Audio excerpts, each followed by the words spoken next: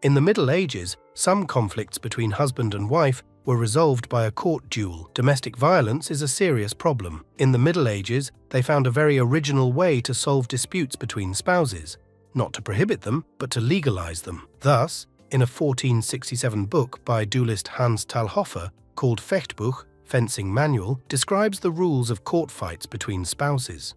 A man sitting waist-deep in an earthen pit was armed with a club. His wife was given a sack with a stone weighing 4 or 5 pounds, 1.5 to 2 kg. All kinds of techniques were allowed, including blows to the head, strangulation, putting a baton between a woman's legs, and twisting a man's penis. Yes, Master Thalhofer mentioned such details. The winner was decided by a judge. 60 Holy Roman nobles drowned in feces in Erfurt. Once 2 influential gentlemen, Louis III, Landgrave of Thuringia, and the Archbishop of Mainz, Conrad of Wittelsbach, had a quarrel. There had long been some tension between Thuringia and Mainz, and the Archbishop decided to build a castle on the border with the potential enemy, in Heiligenberg, just in case. The Landgrave said that this was a provocation, and decent archbishops do not do that, and therefore now he simply had to organize an invasion of Mainz. Emperor Henry VI, just passing by on business, he wanted to fight with Poland, nothing special, decided to help the gentleman to make peace. For this purpose, he organized a Sejm, that is, a meeting of important persons, in the city of Erfurt. If Louis, Conrad, and Henry had met in person face to face, there would have been nothing to tell. But that's not how things were done in the Middle Ages, so each showed up for the negotiations with a huge entourage. Plus to this number was added nobility from all over the Holy Roman Empire, who, on a serious occasion, who counted on a banquet. All in all, on July the 25th, 1184, more than 100 people gathered in St. Peter's Cathedral in Erfurt for the negotiations. And when the meeting began, the wooden floor beneath them, not designed for such weight and in addition rotten, collapsed. The monsignors fell down, broke the next floor with their bodies, and finally collapsed into the huge septic tank under the monastery, a septic tank that hadn't been cleaned for years. As a result, more than 60 people died, some from injuries from falls, others drowned in tons of excrement.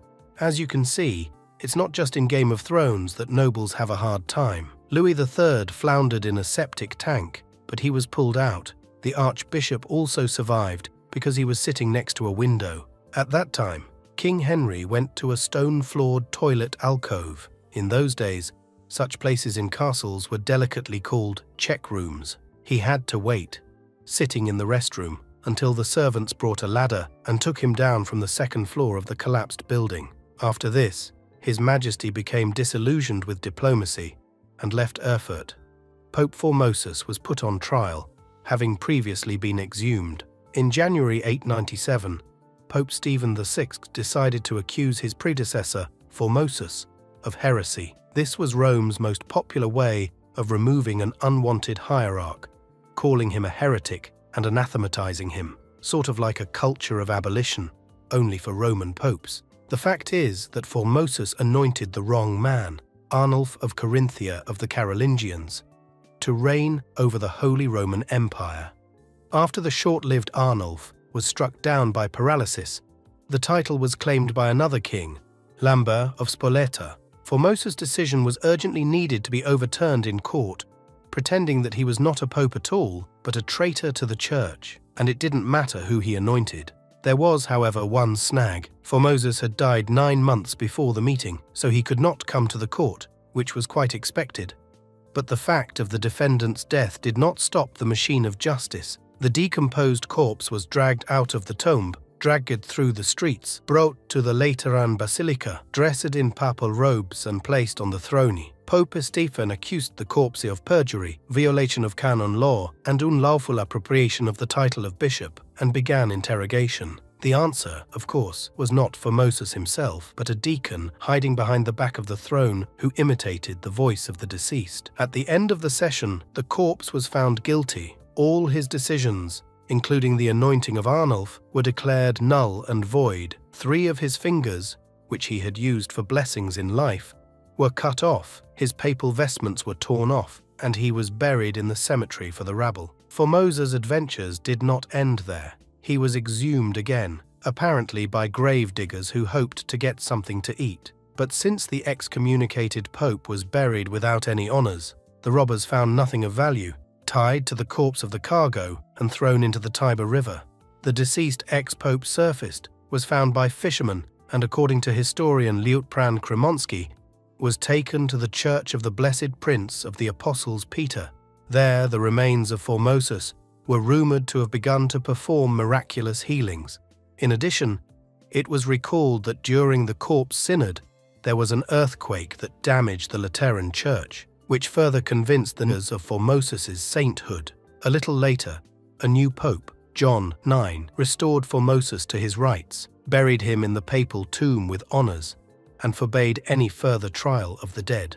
And after some time, another pope, Sergius III, cancelled this decision and again declared Formosa a heretic, and on the tomb of Stephen VI ordered to leave an inscription, "What a good man that Formosa exposed." True, the third time the poor man decided not to exhume, and he remained to rest in St. Peter's Basilica. The Indian Galvarino fought the Spanish without arms. When the Spanish conquistadors invaded South America, they encountered fierce resistance from the Mapuche, or Araucan Indians. Nearly 150 Mapuche were captured after a fierce battle in Araucania in 1557. Most of the captives were ordered to have their right hands and noses cut off by the governor of Chile, Garcia Hurtado de Mendoza, and the fiercest warrior named Galvarino had both hands cut off at once. Apparently, he was really tough in battle.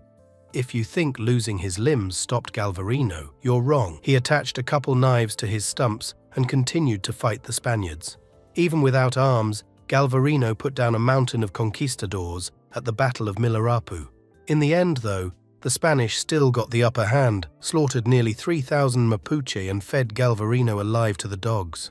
Time is relative. Lastly, here's some food for thought. You've probably heard a fun fact floating around the internet. Cleopatra lived closer in time to flying to the moon than to building the pyramids. And it's true. Cleopatra VII, a descendant of the Macedonian general Ptolemy, an associate of Alexander, lived from 69 to 30 BC. The pyramids of Djoser began to be built from 2667 to 2648 BC, and the first moon landing took place in 1969. But here's an even stranger fact. At the same time, when the pyramids were being built, there were still real mammoths walking the earth. Naturally, not in Egypt, but on Wrangel Island. But still, the last population of mammoths died about 1355–1337 BC during the reign of Tutankhamun. The famous Tyrannosaurus rex also lived closer in time to the flight to the moon than to Stegosaurus. The latter existed 156 to 144 million years ago, and Tyrannosaurs 65 million years ago. And lastly, know this. When the first Star Wars premiered, people were still being executed by guillotine in France. The last person to be beheaded by guillotine was in 1977. That's all I want to tell you. Comment what else I have to tell you. Don't forget to like this video and subscribe to my channel. Good luck and bye.